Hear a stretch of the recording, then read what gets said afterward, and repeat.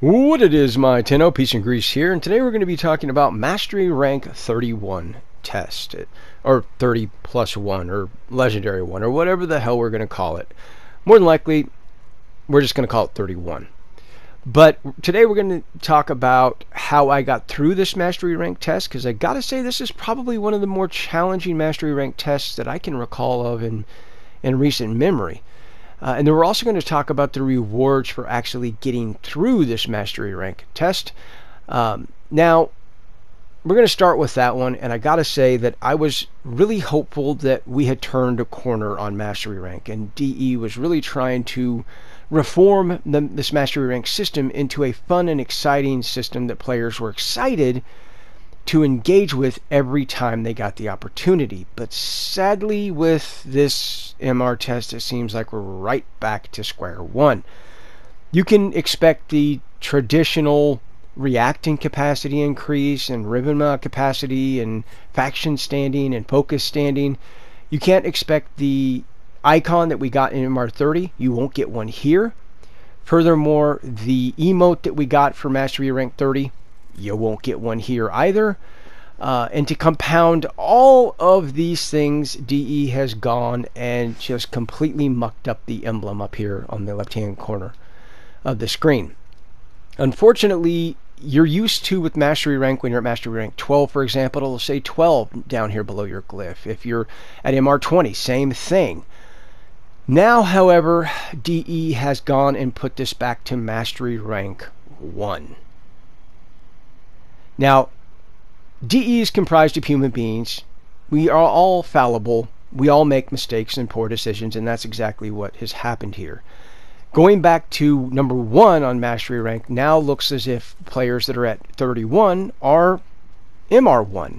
In fact, this complicates matters tremendously when it comes to trying to squad up with people to run relics or any of this sort of thing. I tried to help a guy out just the other day who wanted help with the Ropa list. When I showed up, he asked me if I wanted help, and I said, "What are you talking about? I'm here to help you." And his response was, "You can't help me, mate. You're MR1." And then I had to go through and try and explain that I'm not MR1. And of course, he thought I was trolling him. So this has done nothing but create problems. Now, every player you run into are going to assume that you're Mastery Rank 1, and you're going to have to explain to each and every one of them, "No, I'm not Mastery Rank 1, I'm Mastery Rank 31. So this has done nothing but complicate matters.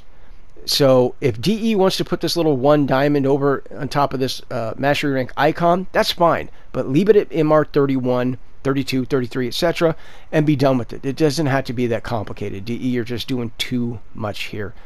Now, with all of that being said, you may think, okay, so taking the Mastery Rank 31 test is a complete and total waste of my time. Well, that's going to be for each player to decide. Me personally, knowing what I know now, I probably would have held off on taking my Mastery Rank 31 test. But for you to have all the information, I got to tell you that if you take and successfully complete the Mastery Rank 31 test, you are going to get a Legendary core for doing so.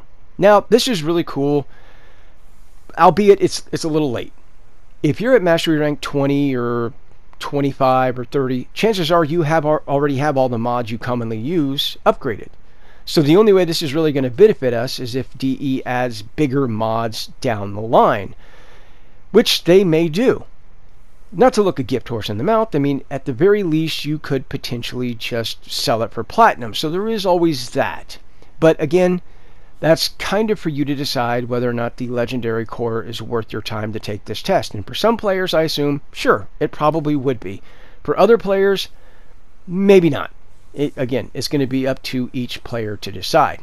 Now, let's talk about the system that I used to actually get through this Mastery Rank test. Now, I used Nidus, obviously. You could probably get away with the Naros. Now, the reason I'm suggesting these two Warframes is they recoup lost health over time. If you give them a few seconds, they will recoup that health. And a regular Warframe, when you take damage to health, the only way for you to get that back is to pick up a health orb, get a buff from a teammate, which you don't have in these MR tests. So, unfortunately, you're kind of limited on what Warframes you're going to choose. Again, I went with Nidus, my favorite Warframe. Naros will work the same. We will recuperate lost health where other Warframes won't. Now, as you'll see from my footage here at the end of the video, you're on a very small platform with about 8 or 9 columns. You don't want to fall off, because then there's that couple of seconds of lag where your player goes through a standing animation and you're taking damage. First of all, there are 3 waves. Enemies start at level 80 plus and go up from there. You have no Warframe abilities. You have no gear wheel. You have no melee. You have no secondary. The only thing that you have is your primary. That's it. That's all you got. No Warframe abilities or anything. So my idea for this system, this test, which it actually worked, was I removed all of the power, strength, duration, range, all off of my Nidus build, and I focused on just my health, armor pool, speed, things of that nature. So as you see here, I got vitality and fiber. This is going to give me bigger health pool, more armor, which is going to be beneficial. I used an unranked rush with no, because I didn't have the capacity, and that's why I also didn't run the other Umbral mod as well, because I didn't have the capacity. I'm running Adaption and Rolling Guard. That's going to be very beneficial. Your Arcanes don't matter. These I just had on here because I was screwing around with them. But Adaption and Rolling Guard are going to be particularly useful here. Armored Agility is going to give me more armor plus a little bit more sprint speed. Aviator is going to reduce the damage I take while I'm jumping around, when I'm running around in circles. So that's kind of the system. This could be refined. This could be improved. Use this if you want to. Improve it if you want to, or don't. It's kind of up to you. As far as my primary weapon, I went with the Kuba Agris. Now, the idea here is focused around Night Watch Napalm. And what I wanted to accomplish was letting that napalm do the damage for me. I just basically wanted to run around, surviving, reducing the amount of damage I take, and letting Night Watch Napalm destroy them, which is why I'm running Primed Firestorm. This is going to increase the blast radius, thus it's going to increase that napalm. So essentially, I can just lob a Kuba Agris shell in the middle of the platform, and everything catches on fire. This has the bonus effect of enemies panicking, which means they're not attacking you, which means you're not taking damage, which gives you time to recoup your health. So with Primed Firestorm and Night Watch Napalm, I literally just had to continually lob shells and just keep running and jumping and juking and jiving and dodging and letting the Night Watch Napalm kill the enemies for me. As I said already, these enemies start at level 80 plus in the first wave, and they go up successively, or increase that level with each successive wave. So this system worked pretty well. As you can see from my Agris build, it's pretty basic. Serration, Heavy Cal, Split Chamber, and then of course Thermite and Thermite rounds to increase that blast as well. The ribbon I have does increase my damage by 190%, which is nice, but that reload speed is really what benefits. If you don't have a ribbon mod, you could probably get away with throwing a reload mod on there, and because that's going to be kind of the slowest part of the Kuba Agris, is that reload. So again, this could be refined, this could be improved, but that system worked pretty damn well, as you'll see here in a moment with my MR31 footage. So with all that being said, let me know what you guys and gals think down in the comments section below. I respond to everybody that does. I'm going to go ahead and just let the MR31 test of my footage just kind of play through so you can kind of see how I navigated this test. Again, pretty challenging test for a mastery rank test. I didn't expect it to be thus, but it all kind of worked out in my benefit. But until next time, peace out.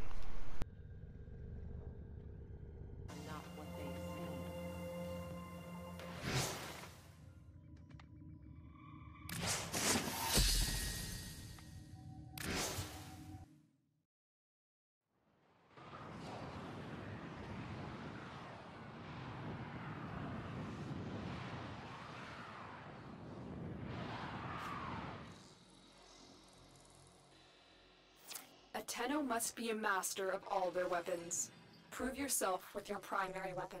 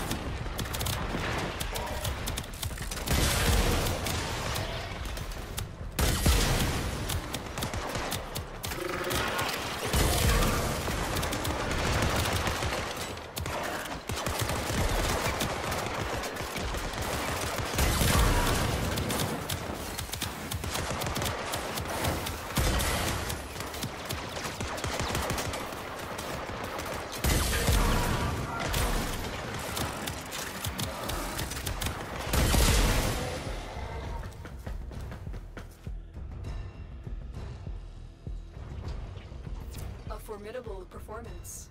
This test is now complete. Mission complete. Excellent work, Tenno.